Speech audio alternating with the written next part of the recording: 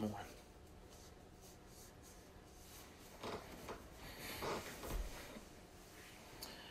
God bless you. Just turned on. I'm going to let a couple people get hooked up and get connected to us.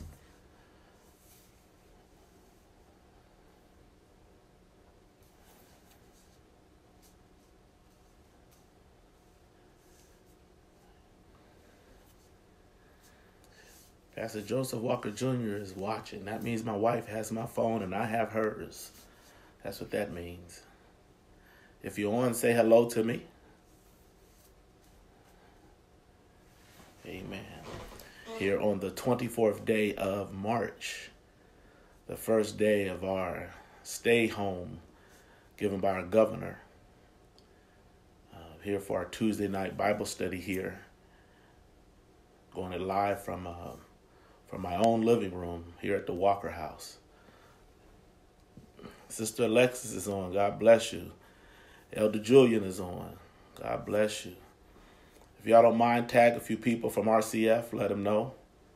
Bible study has started. I think we've gotten a couple people on now. Dr. Logan is on. Amen. Sister Lakeisha's on. Amen. Hey, Sister Alexis. Sister Kirk is on. God bless you. Amen. Good to see you all on this night. Praise God, Elder Julia. Amen. Whenever you see a text from that says Pastor Joseph Walker Jr., that's actually co-pastor.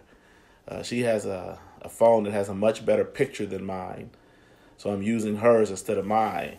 Sister Provid's on. Amen.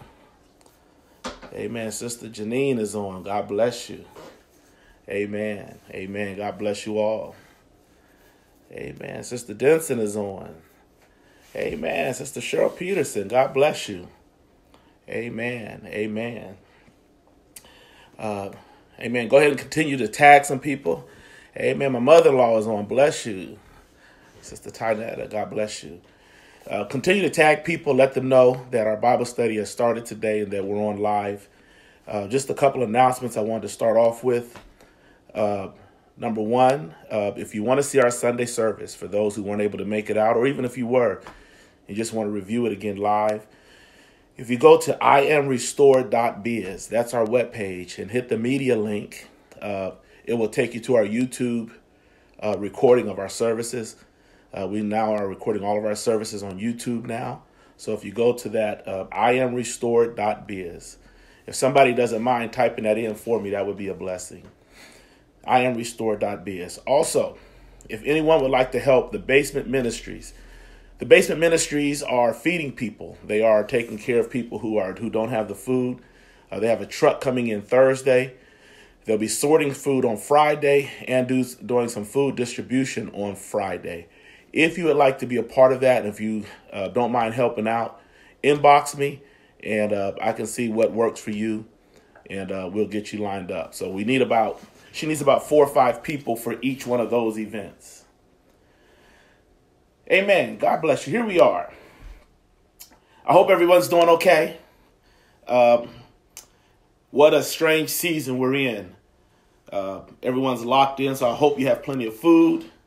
I pray that you are, even in this difficult season, taking time to enjoy your family and enjoying these moments of quietness, of time of being still.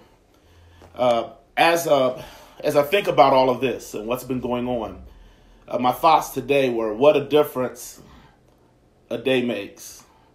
What a time that we live in. How many of you would have thought that how many of you thought on New Year's Day that 2.5 months later, 3 months later, that you could possibly be locked in a stay-at-home notice by the governor, off work or working at home, people being quarantined one from another, the mall completely shut down, stores closed, businesses closed, and all of this would have been going on. Who would have ever thought that this would have been going on 2.5 months later?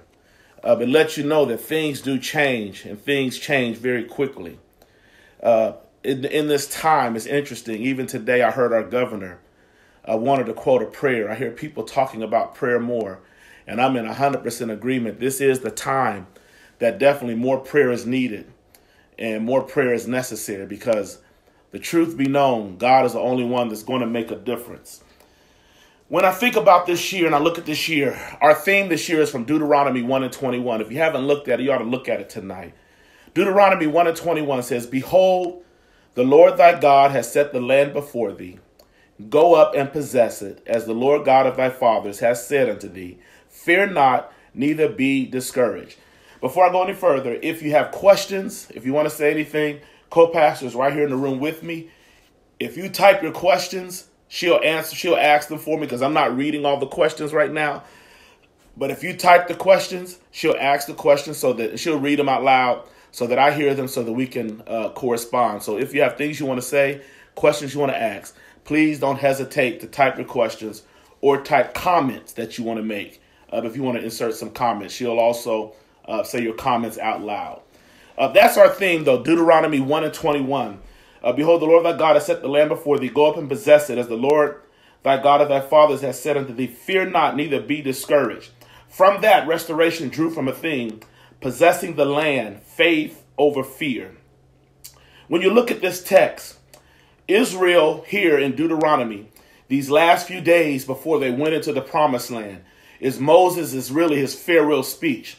He's given his farewell speech and reminding Israel of what God said. Because by the time they get to this point, there were many who weren't going to go into the promised land. So you almost have a new generation that stepped up. So in Deuteronomy, Moses is reminding them of all the things that God has said he would do. He's encouraging them, how God brought them out of Egypt, how he delivered them through the Red Sea. He's encouraging them and letting them know what God's going to do. But in order to get this land, Israel learned that there were some things they were going to have to do. That is, they were going to have to battle. They learned that it was given to them, but in order to take it, there was going to be opposition for them to get this land. Some of this shouldn't be strange to you. I've been talking about this. I preached 4 sermons in a row. One was Jericho. When they went to battle Jericho, listen, Israel learned in Jericho that even though the walls were big, even though the enemy was locked in and we did not have the natural strength to knock it down, there were 2 sets of walls that Jericho was fenced in around. And so when Israel walked around the walls of Jericho, the outer wall was about 30 feet high, 6 feet wide. The inner wall was about 30 feet high, 12 feet wide. And Israel walked around these walls, and these walls came tumbling down. What they learned there, that it did not matter how big, how impenetrable, if that's a word, I just made it up, if it ain't. It's a word, co-pastor said. If they learned that God was able to break through anything, that's a word right there, that no matter what's going on, God is able to break through anything. Then they get to Ai. They thought this was going to be an easy battle, but they lost the first round because of disobedience. So then they found out this. Listen, we messed up, but if we repent, God will turn it around for us right there. They didn't have to wait. Soon as they repented, they were back in the right place, back in the right fellowship, and God turned it around. So first they learned it didn't matter how strong the fortress, God could take it down. Second, they learned the power of repentance. Number 1, you obey God. But when you mess up, how many know if you repent, how many know God will forgive you? Has anybody ever been forgiven when you repented unto God? Is anybody thankful that God forgives? If you are, here's some likes right there. Amen, amen, amen, amen. Next, they went, and then the kings, the battles from the south. Oh, here what had happened here. The kingdoms from the south heard about what happened when they went up against Jericho and when they went up against Ai. And so they said, let us come together and attack them at once. And so then you saw that when the enemy conspired and they came up against them, they lost the battle of when they conspired and came up against Israel. So now that's the third lesson they see, that even when the enemy comes together because they feared, they still lost the battle. Then the fourth battle that we just hit right before all this lockdown and all these things happened, was when all the tribes from the south. Now, it's interesting. When they went up against the tribes from the south, they went up against them.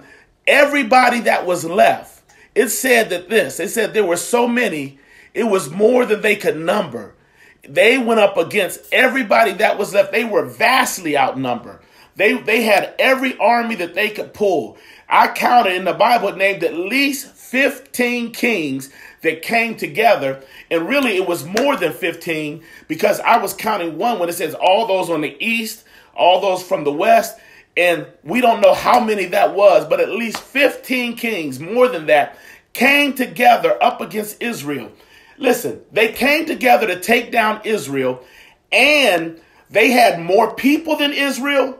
They had more manpower and warriors than Israel. And listen to this, they had more technology. They had horses and chariots, and Israel didn't. But what Israel found out is this, that even when you're outnumbered, even when you don't have the technology, even when you don't have the resources and strength on your own, as long as God is fighting the battle for you, you're going to get the victory. You have to know this. As long as God is fighting the battle for us, we have the victory. If you believe me, you ought to say amen and hit some likes right there. If you know you got the victory, you ought to say it right there. Amen.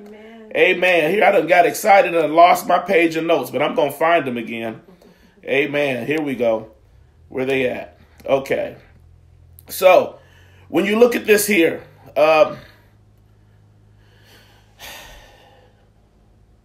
so Israel learned that some strategies when they fought these battles of Jericho. And why am I bringing this up? Because church, we have to realize that it's now time for us to fight some battles. It's now time for the church to be strong. With all that's going on, this is not the season for the church to be weak or for the church to feel like, what do we do? This is opportunity for God to be glorified. This is an opportunity for the power of God to show up strong. Had the disciples not been in a storm, Jesus couldn't have spoke to the winds and the waves and said, peace be still. Had Daniel not been in the lion's den, he could not have shut the lion's mouth. Had the Hebrew boys not been in a furnace, he could not have took the heat out of a furnace. Had Israel not been backed up against the Red Sea, he couldn't have opened it up to take them through on dry land. Listen, had we not been in this coronavirus, what are we going to be able to say about God? What are we going to be able to say happened in the household of faith? What are we going to be able to say God did in this season that only God can do? I don't know about you. I know this looks like a crazy time. I know this looks like a wild time, but I believe it's a God season. It's a moment for the God we serve to stand up in us. He's ready to move. We just got to be ready to say yes to him. Is there anybody that's ready to say yes to God? Amen. Amen.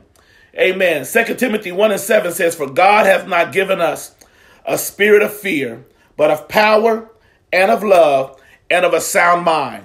You need to put your hand on yourself and say, I will not fear. Listen, I don't care what's going on. We are not supposed to be fearful. We don't have to fear. You ever watch a little child? If they feel like they've lost their parent, they get scared. They start crying. They don't know what to do. But soon as their parent come around, even though it looks like a bad situation, there's a peace that comes around the child as long as they can hold on to their parent. Church, we got to hold on to God. There's a peace that we can have as the body of Christ, even in this time, in this season, if we hold on to God. I don't care how it looks. God is able to give a peace in the midst of the storm. We don't have to fear when we know God is up to something. One of the questions that I asked, that often is asked, I can't even say I asked it, but one of the questions that is often asked to me and often that I hear is, and I know you've heard this, why do bad things happen if God is so good? Have anybody ever heard that? Why do things happen bad if God is good? Why do babies die when they're innocent if God is good?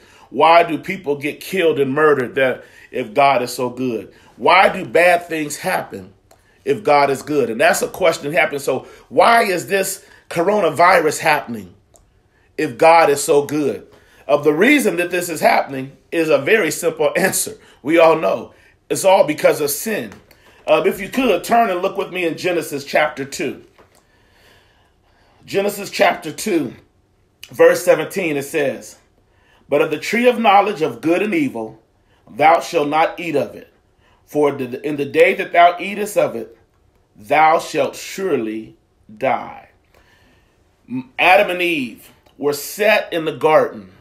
They were set in a place that they were free to serve God.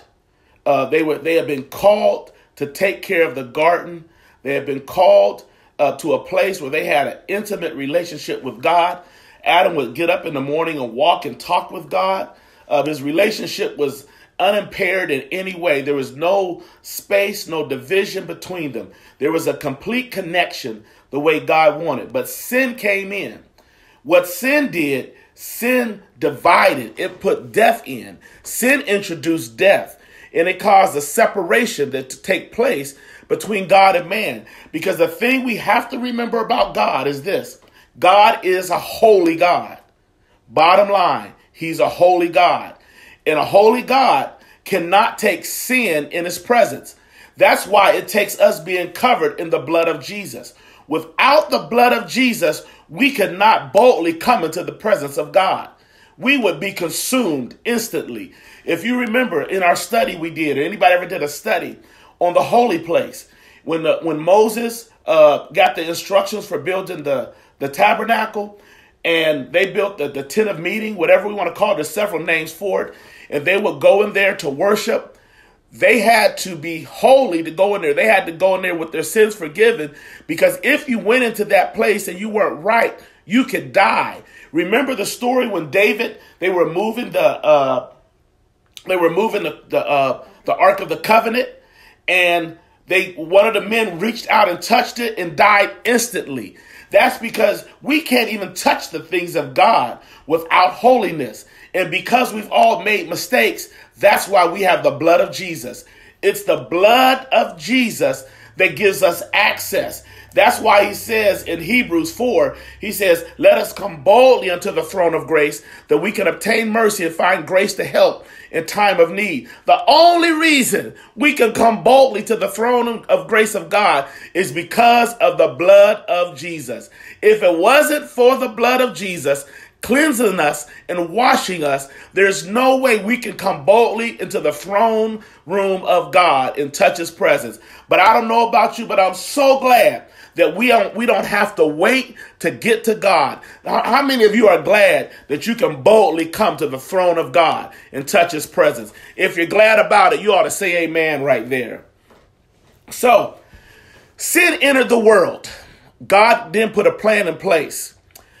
When you read Judges, Judges is a book. I hope I didn't jump too quick, but I wanted to get to this. Judges is a book that really takes place after Joshua. It's one of the foundational books. It's after they've conquered the main territory and they've divided the land. Once they divided the land, each tribe has its own land. And now, because at this point there are no kings, because God never wanted a king over Israel, God always wanted to be their king. He wanted to be their leader. But they end up getting a king later, which is another whole, I don't want to chase that rabbit, but they wanted to be like the other tribes. But they didn't have kings. What they had was judges. And that's what the book of Judges deals with. It deals with the story of about 12 of these judges who judged different tribes of the children of Israel once they got into the land of Canaan, their promised land. If you look, there's two scriptures that are identical. One is Judges 17:6. The other is Judges 21:25. You can look at either one of them. They say the exact same thing, word for word, no deviation. Judges 17:6 and Judges 21:25. They say this: "In those days there was no king in Israel, but every man did that which was right in his own eyes." Powerful. Israel started getting in trouble, started going into bondage, started experiencing some difficult days because they got to the place that God had blessed them to get, and they start doing what they thought was right in their own eyes. Listen to me, saints. Listen to me. It is dangerous for you to do what you think is right. It's dangerous for me to do what I think is right in my own eyes. Because if we could be 100% real, how many of us know that we can justify our own actions sometimes? I told you off because you deserved it. I went off on somebody because they deserved it. I took that stuff because it should have been mine in the first place. I needed it. How many have done some things because they felt like it was justified? We can't allow what we think is right to dictate how we live. We must ask the question, what does God feel about what we do, what we say, how we live? One thing we can do during this time, listen, we got extra time off work. We got time at home with our families. You got time that you didn't have before to do things that you couldn't have done before. And we have to ask this question to ourselves. We have to do a self-evaluation, and we have to look at ourselves not from our own eyes, but look at ourselves from God's eyes and God's perspective. What does God think about my life? That's the question you got to ask yourself right now. What does God think about what I'm doing every day? Okay, I know right now you can't go nowhere, but I'm talking about when all this is over and you're trying to go back to work, when all this is over and you going back to hanging and kicking it with your friends, when all this is over and you going back to the same old meetings, the same old hangouts, the same old routine, what does God think about my life? And is what I'm doing giving glory to God? And is it pleasing to God? Because God wants how I live to be pleasing to him. I believe that we have gotten our schedules so busy that we filled them up with everything we could except for what God wanted us to do. And we've allowed ourselves to get consumed with life without honoring and respecting God. We have allowed ourselves to get occupied with being busy with things that have nothing to do with God. In all thy ways, the Bible says, acknowledge him, and he shall direct our paths. How many know? Listen, I believe God is putting us all on a still. Listen, God put us on a fast. Usually when we think of a fast, we think of no food and we spend the time with God. God put some of us on a work fast. God put some of us on a meeting fast. God put some of us on a run in the street fast. He put some of us on a hangout fast. He put some of us on a fast food fast. God has changed our lives and said, listen, I need you to stop what you're doing. I need you to check out yourself because I am coming back. And I need you to look and say, am I pleased with what you're doing? Am I pleased with your life? Is God happy with how we're living? Is he happy with the decisions we're making? Is he happy with how we're carrying about in this world right now? And that's so critical because we can miss the whole moment and go back to our schedule and go back to the same place when God is trying to take us to someplace greater. God wants to do something big. I really believe, just like when 9/11 hit, you remember when 9/11 hit, it changed the world. It changed how you move around from country to country. It changed going to the airport, flying from place to place. It changed procedures you had to go through, your identification you needed. There were some adjustments that took place because of 9/11 that it never went back to being how it was prior to 9/11 because of what we've been exposed to. We've been exposed to something with this coronavirus that has changed our way of living. Because guess what?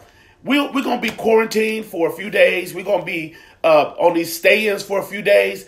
But do you really think coronavirus is leaving in a few days? Do you really think it's going to be completely out of here in a month? It's here to stay. It's part of our new normal. It's the flu. What was it they got rid of? The chicken pox they thought they did, and it's back. It's here to stay, and we got to have to learn how to deal with it, which means they're probably going to make some adjustments to how we live, how we operate, and how we do life, which means as the church, We got to say, what is God calling us to do different in ministry? Because we have to realize this is an opportunity for the church of the Most High God not to be on the tail end struggling, but be on the front end saying, Lord, what is it you want to do? Lord, what is it you want to say? God, how is it that you want to move? God, what is it you want to do? Because ministry has changed. It's forever changed. Things are different now. Pastors who weren't even thinking about electronic giving are thinking about electronic giving. Everybody on Facebook. I bet there's probably 50 other pastors right now on a Tuesday night service on Facebook. Tomorrow night be booked because everybody got Wednesday night. Going to be thousands on Wednesday night because we've learned to do ministry in a different way. Because one thing, you can't keep the word of God bottled up. It's going to get out. But we have to decide as the church, how are we going to operate in this season with these great transitions? What is it that God wants to do that he can do through us so that we can be effective, and not just so that we can do status quo, but how is God going to do the supernatural through us? What about my ministry is going to give God room to move supernaturally? What about my ministry is going to give God room to do the impossible? We got to quit thinking in the box. We got to quit thinking to contain ministry. But I serve a God that does supernatural things, that move in supernatural ways, that does miracles, signs, wonders, healing, deliverance. God does miracles that we cannot imagine. So what about this season is going to allow God to do miracles through us? Could this be an opportunity for the church to stand up strong in this difficult season? How many are ready to stand up strong? I'm ready to stand up strong. I'm already thinking. We all should be thinking. What is it that God wants to do? How is it that God wants to move? How is it that God wants to speak? Because God wants to do something. Amen? Amen. Amen. 2 Chronicles, and I know I dealt with this last time, but I need to deal with this again because it's just relevant. 2 Chronicles 7, and it says, and the Lord appeared to Solomon by night and said unto him, I have heard thy prayer and have chosen this place to myself for an house of sacrifice. If I shut up heaven that there be no rain, or if I command the locusts to devour the land, or if I send pestilence among my people, if my people, which are called by my name, shall humble themselves and pray, and seek my face, and turn from their wicked ways, then will I hear from heaven, forgive their sins, and heal their land. Listen to this. This is a powerful scripture. When you look at this whole scripture, God was dealing with Israel. Solomon was just getting a vision by night. He had just had a high moment with God. And how many know that it's oftentimes after a high moment that something challenging, something catastrophic can come and cause you to have to deal with it. God had just given him a high moment. And in this high moment, coming out of this high moment, Solomon experienced some challenges because God wanted to let him know that some things that could happen. After the glory filling the temple so far that they couldn't minister, verse 12 comes down, just verses before, and he says, I've heard thy prayer, I've chosen this place to myself for an house of sacrifice. This is powerful, and this is a powerful word right here. I know we always look at 14, if my people, but if you would look at that, back up to verse 12. And the Lord appeared to Solomon by night and said unto him, I have heard thy prayer, and I've chosen this place to myself for a house of sacrifice. Why am I emphasizing this thing right here? Because Solomon built the temple. Remember, David wasn't allowed to build the temple. He wasn't allowed to build the temple because he had done some things, the murder, the adultery, all of the things he had done having to do with Bathsheba, that in all the murders he had done, God told him that his hands could not touch the temple, but his son would be the one to build the temple. So here comes Solomon, his son. Solomon, his son, is building the temple. And when they do this, the glory of the Lord fills the place so powerful that he can't even stand to minister. But God warns him in verse 12 and says unto him, first he says, I've heard thy prayer, Solomon prayed, and he said, I've chosen this place to myself for a house of sacrifice. critical here. All the work that had been done to build the temple, all the work that had been done for a place to worship, all the work that had been done for a place that you call your church home. But the key was not everything that Solomon did. The key was what God did. Solomon built it, but it didn't become hallowed until God chose it. Woo! So listen, you can build something, but it does not become hallowed. It does not become holy unless God chooses it. If God would not have chosen it, it would not have been a holy place. It just would have been a place. Oh, I'm sorry. I got excited myself. See, the problem is we've gotten too many places that we build them, and we think because we build it, God's got to show up. We think because we built it how we want to build it, we've done what we want to do, we think God's going to be there. And we know the actions to carry out to make it look good, but it don't mean that God's going to be there.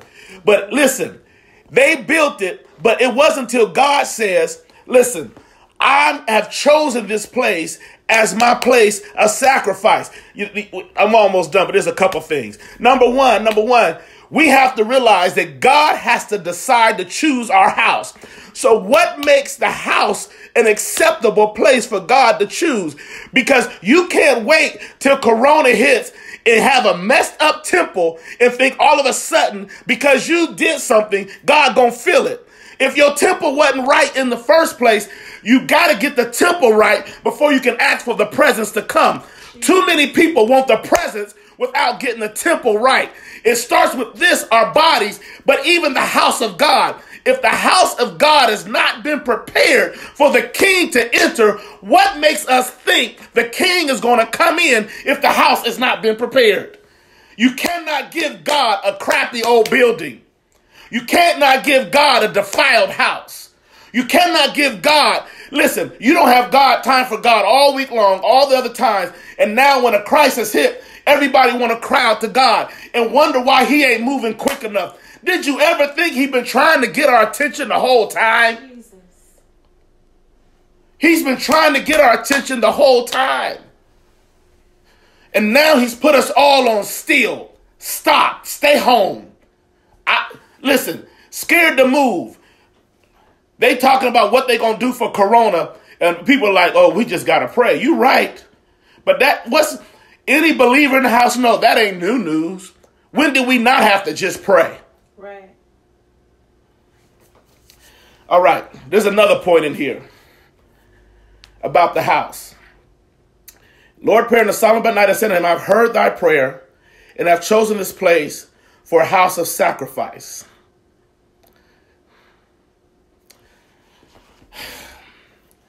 Solomon had made this place a place of prayer.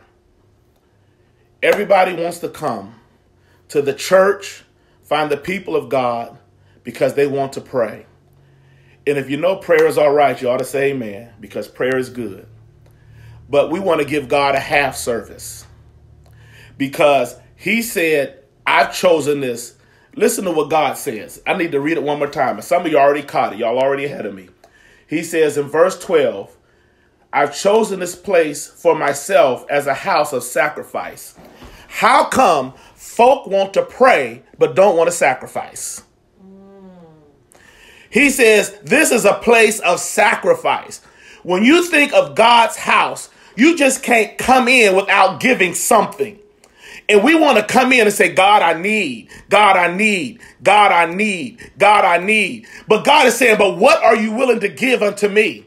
God, I need this. We need help. We need healing. We need deliverance. Our state is in trouble. But what are you willing to sacrifice? We have to remember that God's house is not only a place of prayer, but it's a place of sacrifice. Listen, I know when you hear us in worship, we got to give a sacrifice of praise, but it's much deeper than just sacrificing of praise. It's much deeper than just a sacrifice when you're in the house of God. If the only time you got to sacrifice is from 11 to 1 on Sunday, you got a weak sacrifice. But how many know your sacrifice has to be a sacrifice that you're willing to commit to and do, not just on a 2-hour span out of your 168 hours of the week, but what are you willing to give up for God so you can get glory? I remember this. I remember people used to tell me this all the time. And I hope I step on somebody's toes. I remember people used to tell me this. They said, listen, this is before I was pastor. I remember this all the time. I ain't going to be at church because I got to work. I can't come because I got to work. And I'm like, man, yeah, you got to have your job. You got to work. You got to go. And then I got a job where a lot of these people were working. And I found out that overtime was optional. And I thought all these people had to work. But what it was is they chose the dollar over the King of Kings. They'd rather have a dollar. They'd rather get some money than spend time in the house of God and worship. This wasn't straight time. This was overtime that they had options for.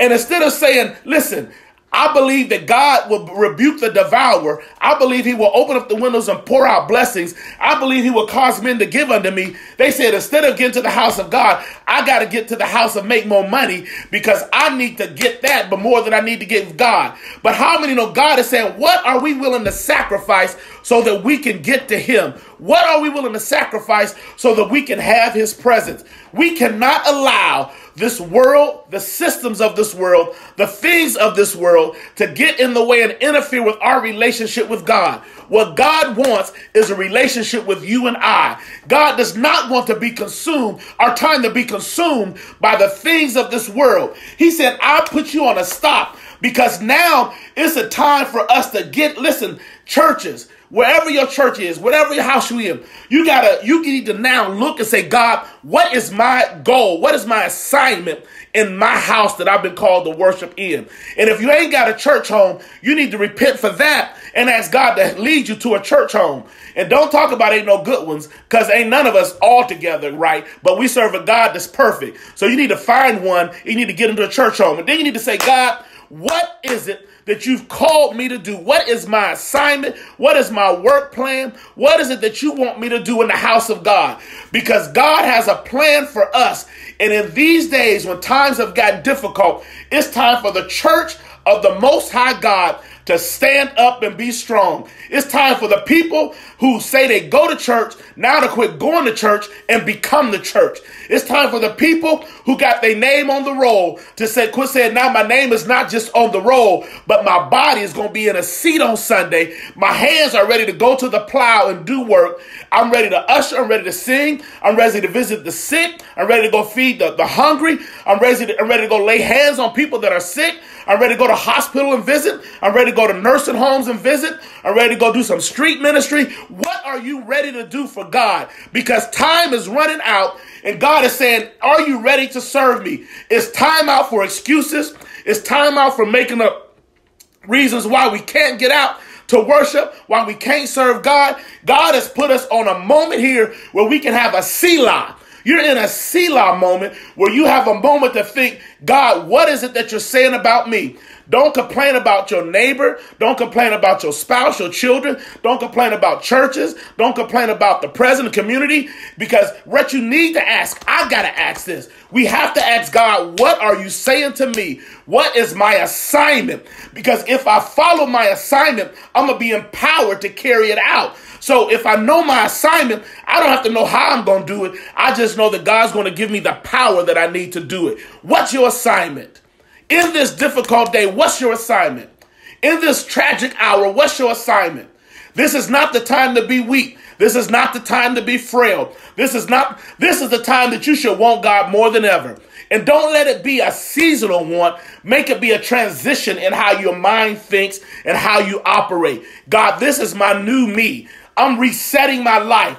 I'm getting rid of some stuff. I'm moving some stuff out the way that shouldn't have been there. Listen, time that you had occupied, that you knew that you had taken from God, you need to get rid of those things. Get rid of things that got in the way of your relationship with God.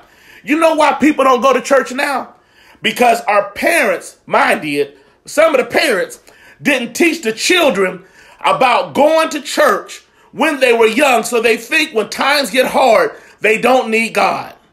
But we have to teach our children that Jesus Christ is the only way. We have to teach them to serve God. Amen. God wants us to not just have a house of prayer, but a house of sacrifice. He told Solomon in that what was that? He told Solomon, Second Chronicles 7. He told him, my house shall be, I've chosen this as a house of sacrifice. What are you willing to sacrifice so God can get glory out of your life? That's the question you have to ask yourself. What am I willing to do different? Am I going to let this stuff happen and go back to being the same old person? Am I going to let this stuff happen and go back to acting the same old way? Or am I going to allow God to make some transitions in my life? I believe that the power of the church should get stronger in times like these and continue even after this, more than diminish after this. Because things happen, people want to get to church for a moment, but when it's over, they want to go back to where they were. But listen, this is the time for us, the Church of Jesus Christ, to be the difference maker in this time. Amen. If you believe that, somebody hit some likes and some hearts and say amen right there. It's our time. It's our time to make a difference. It's our time to stand strong. It's our time to let them know that the God we serve is more than able. Don't allow this season to go by and not realize God is moving. Don't allow it to go by and just chalk it up as this bad coronavirus. I was thinking when they were talking about this virus and how they're trying to stop it and how they're trying to control the spread. I said, I wonder when the plague of boils started hitting, did they think they could stop the spreading of that in Egypt? I wonder when the lice came, did they think if they closed the doors, the frogs wouldn't get in? But you see, that stuff got in no matter what doors were closed. When sin gets on the rise, you can't stop the effect it has. Only God can get rid of these things. That's why we got to go to Christ. Amen. Amen. Amen. God bless you. I pray that you were blessed by this lesson. Restoration, listen, be encouraged. As of now, we haven't changed our plans for Sunday, but we definitely will be revisiting. We usually have a meeting with our executive staff on Friday evening, and we make a decision that evening. And by Saturday morning, I'll be announcing for sure our plans on Sunday of what we plan to do. But please stay tuned one way or the other, whether I'm in my living room or whether I'm at the church. I will be on Sunday morning at 11 o'clock. So please tune in this Sunday at 11 o'clock for our service. If you miss service, go to iamrestored.biz. iamrestored.biz. And you can go to that, takes you to our webpage. You hit tune in, go to media, and you can see our broadcast that we did this past Sunday. We had a powerful service. Let me tell you, service was off the chain. And when we gave the benediction, the church went into a praise party that just was off the hook. It wasn't a lot of us, but it didn't take a lot of us. We just went in. That's all I can tell you. We had a time.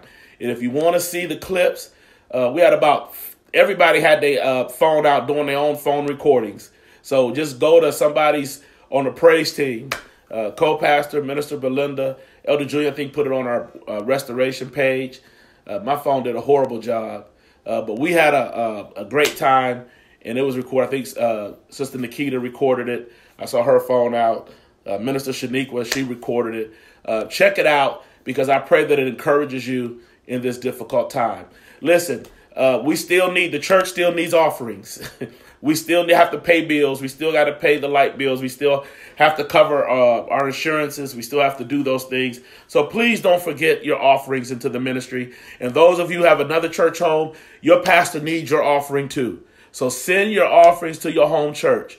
I ain't trying to steal nobody's offering. Everybody's church needs them. Listen, if you have electronic giving, Restoration, we have Givelify and we have Cash App. You can use any of those methods. If you download the app Givelify or use Cash App, $RCF760, you can give with Cash App. $RCF760. And with Givelify, just download the app, look up Restoration Christian Fellowship Church. And you can give that way. If your church has that, give that way. If your church doesn't, mail your church a check. It will get there. Better late than never, because they still got to pay bills. Your pastor still needs to be taken care of and be blessed. Mail it to your home church. And if you're out, you got to go to the store, go drop it in your church's mailbox. Don't forget your offerings. Restoration, if you want to mail yours in, ours is 760 Main Avenue, Southwest, Warren, Ohio, 44483. That's 760 Main Avenue, 44483. You can mail it in. You can drop it in the mailbox. You can use Givelify or you can use Cash App. Any of those methods are appreciated, but please don't forget to give your offering, because we still need it. We're still trying to run the ministry. We're still trying to bless and take care of people in the Restoration family. We want to make sure nobody goes without at this time. Another announcement, don't forget, the Basement Ministries, they are feeding people, and Pastor Julia has reached out, and she needs some help unloading the truck on Thursday and bagging and distributing food on Friday. So if you you'd like to get out the house and come help, I think Thursday, she only needs you for a couple hours between 10 and 12. And Friday, it's 4 o'clock, going to be sorting the food. And at 6 o'clock, she'll start distributing. You can either help at 4 or 6 or both. If you would like to help with any of those 3 times, any of those 3 events, inbox me on Facebook here. Inbox me, put on the churches or my own personal, and I will make sure that I reach out to you and line up. We only need about 4 or 5 people each event. She said she don't need a whole bunch of people, but I already have a couple people for each time of serve to be there. But if I can get a few more, it'd be greatly appreciated. Know this, that we love you. We're praying for you. We're here for you. If you need us, our number is 330-469-5428. I'm extension 215. I still get those calls. If you call the church, I'm extension 215. Co-pastor is extension 216. We're still able to receive calls from the church. So don't hesitate to call us if you need us. You can also email Pastor Walker at restoreme.org. And you can also church@restoreme.org. I read my emails daily, multiple times a day. So if you email me, I'll get it. I read my emails and check my messages the most. So email me or call. And if you call at the church number, please leave your name and your number in case I don't get it, so I can call you back, because it does not give an ID. Even if you leave your ID on your phone, I don't get your ID. So RCF, if you call 330-469-5428, I'm extension 215, and I'll get your call directly from there. And we look forward to hearing from you. Don't forget your offering. Don't forget to stay tuned. Go to our webpage. Our webpage was updated a little bit. We're in the process of doing some great things, so you can go there and check it out. Continue to pray for one another in this difficult time. And Restoration, the members, I'll be on our members page a couple more times this week just to share some in-house things. But I'll be back on the public page come Sunday morning at 11 o'clock. God bless you. Have a great night. And look forward to seeing you again. Take care.